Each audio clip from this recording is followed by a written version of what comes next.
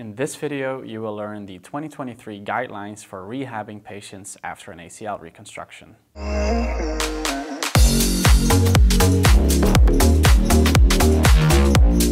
Check out our online courses now. The link is in the video description. Hi and welcome back to Physiotutors. Aspetar published this open access paper to provide clinicians with clinically meaningful guidelines for rehab. Before we start off, I would like to stress that almost all recommendations are based on very low certainty evidence, so do not take it to the bank. We start off with preoperative rehabilitation. Is it useful?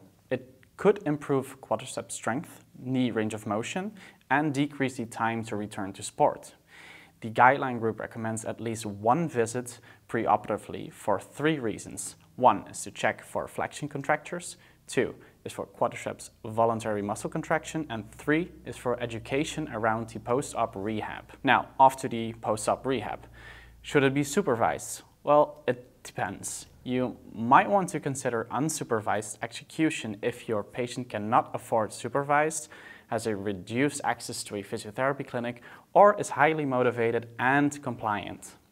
In any case, the program should be monitored and tailored to the individual. Let's go over a few passive modalities such as passive motion, NMES, and dry needling. Continuous passive motion is often used in the first post-op phase. However, the research group recommends against it due to the time-consuming nature and the lack of evidence in terms of pain, range of motion, and swelling. Ice, however, can be used for pain control. Neuromuscular electrical stimulation is often a controversial topic. It is regarded as a passive and ineffective modality. But in the early phase, it might be used to minimize disuse atrophy. It might even be combined with functional activities for increased strength gains. For dry needling, there was one study that examined the effects of vastus medialis trigger point dry needling. The guideline group recommends against the use of dry needling due to the increased risk of hemorrhage. Blood flow restriction is an intervention that gained a lot of popularity over the last few years.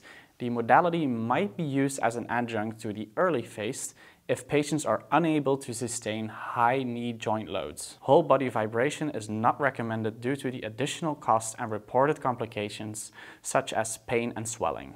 Now let's dive into the exercise recommendations. Active knee motion should be started right after surgery. Immobilizing the leg does not help for pain control and only induces knee atrophy. Weight bearing should begin in the first week in a progressive and controlled manner unless the surgeon instructs otherwise. It's advised to use isometric quadriceps exercises in the first 2 weeks after surgery. This will not risk the graft integrity. Leg presses can be started after 3 weeks in a half squat motion. Eccentric quadriceps training with a stepper or eccentric cycle in 20 to 60 degrees of knee flexion can be started after 3 weeks as well. Aquatic therapy is something to add after 3 to 4 weeks if the wound is completely healed. Open chain exercises can start as early as week 4 in a 90 to 45 degree flexion limit. Make sure to monitor anterior knee pain with these exercises and tailor accordingly. For strength and motor control, a few recommendations were made. The recurring theme appears to be that combining is better than a standalone. This is true for combining closed and open chain exercises, for an earlier return to sport without an increase in knee laxity, combining eccentric and concentric exercises, combining isokinetic and isotonic exercises, and combining motor control and strength training. When compared to standard care, plyometric and agility exercises may further improve subjective knee function and functional activities without causing any laxity or pain. Cross-education, which is the training of the contralateral side to increase the strength on the affected side, is not recommended. The studies appear to be ambiguous. However, it is recommended to strengthen the unaffected side with simply the goal of strengthening it. Now let's talk about returning to some activity. The guideline group recommends not attempting to drive until at least 4 to 6 weeks and when the brakes can be pushed quickly in a simulated emergency. This is for right-sided ACL reconstruction. For a left reconstruction, this can be as early as 2 to 3 weeks.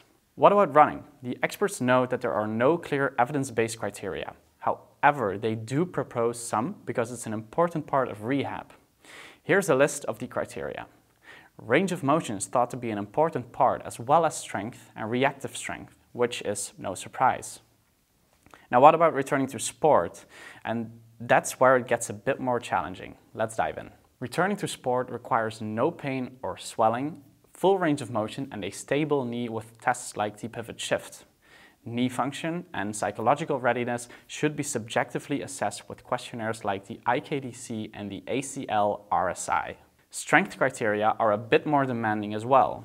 For a return to high-demanding pivoting sports, isokinetic quadriceps and hamstring peak torque at 60 degrees per second should exhibit 100% symmetry. If possible, restore the preoperative absolute values as a minimum if available. And if not available, normative values should do. Counter movement jumps and drop jumps should have at least 90% symmetry in height and concentric-eccentric impulse. In terms of the reactive strength index, you'll need a minimum of 1.3 for bilateral jumps and 0.5 for single leg jumps. But what is this? It's the jump height divided by the ground contact time. For bilateral jumps, the height to usually jump off of is 30 centimeters, and for single leg, 20. Looking at biomechanics, the sagittal and frontal planes at the hip, knee and ankle should be normalized, and values for moments, angles and work should be symmetrical. For running, we need at least 90% symmetry of vertical ground reaction forces and knee biomechanics during stance and high-speed running and change of direction. And finally, the patient should have completed a sport-specific program. You probably noticed that rehab should be criteria rather than time-based. The rehabilitation can stop when the patient is able to return to the pre-injury activity levels safely. This, of course, is tested with at least the criteria previously mentioned. As you can tell, it all gets quite complicated, and that's why we have made the only ACL course you'll ever need together with Bart Dingenen. If you are interested in more sport-specific courses by one of the authors of this guideline, you can check out the Big 3 course. This covers advanced rehab of quad, hamstring and calf muscle tendon injuries. Are you more interested in the hip and groin? We have a course on that too with one of the authors. The links are in the video description. I am Max for Physiotutors, and I will see you in another video. Bye.